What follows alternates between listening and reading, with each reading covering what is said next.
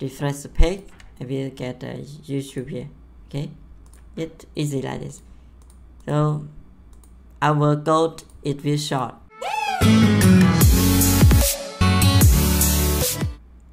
Hello guys, welcome back to JoinCoder. Today we continue the next episode. We upgrade our project dynamic menu in Laravel. In the previous video, I already create dynamic menu like this. It called from database, and we apply code like this. Yeah. If example, now if I want to have a new menu, I need to create a new record in a table here.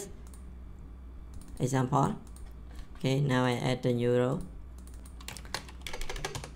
Price under numbers 1 and create emails.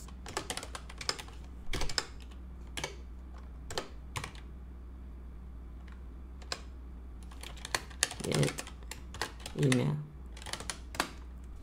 Save. So I need to copy here and I should name here email and email, create email.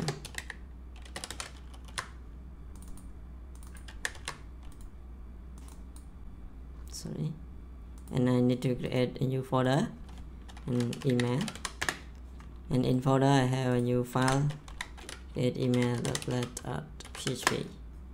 Okay, and let me copy data from here, pass here, create email, and when I refresh here, I will get a new menu from a database in here, and when I click, it need to call action from my controller. So I need to add a route. We need to add in route here. Yes, we need to add in route here, and add a new function is create email.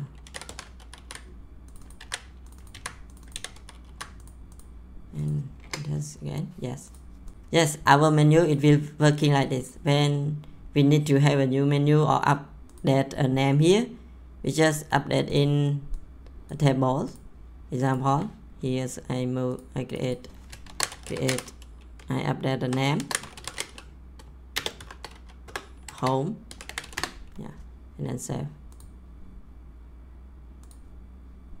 When I refresh here, we get create a home. It's easy, right? We just move in we just update in our table if we are fetch into here. But when you change the code here, we need to provide all the time when we have a new function or we have a new view. We don't want to do like this. We want to a short code or a security code. It's easy more than this. Okay, let's go. We need to create a new provider. We need to create a new provider to reflect this action. We just have a view, but we don't need to provide data that in here. We just provide in providers. Okay, so let's start to create providers. Okay, I create by terminal.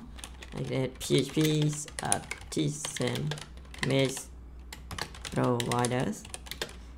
I will provide provider name is menus providers. Okay, now I get success in here, and I will check in here if we get provider like this. And in providers, what we need to do is in here in the register we need to provide our data to our view. Okay, and let's start. I will provide view dot composer, and all my view I need to provide data, so I put a star, and I will create a function in here, and I will receive view. So I put the view name, so I will put the view here, and what we need to return. I will return view with data. Okay, so we need to move our data into here. We need to provide our data to our view. Okay, so let me copy from here. So I will return into here, but before use this, I need to import use app slash model and model name. Okay, so I will return like this. And one more thing is I need to register this provider into configs. In here I need to add, okay, let me copy this one, is menu providers. Okay, after this I need to refresh to test my view. Okay, it's working here, but let me to go to delete all of this.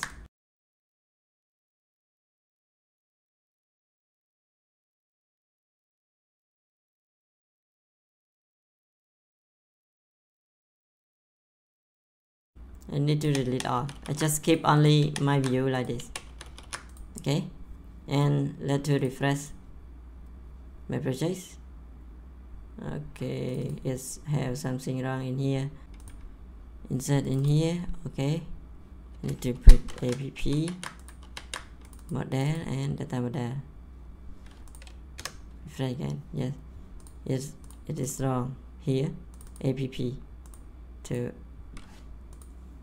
Okay, now it's work like this. Mean if we need to add a new function in here, example, now I need to create a YouTube. Yeah, like this. I need to put in the email too, so I need to create view. I need to create a view here. New view is .let.php.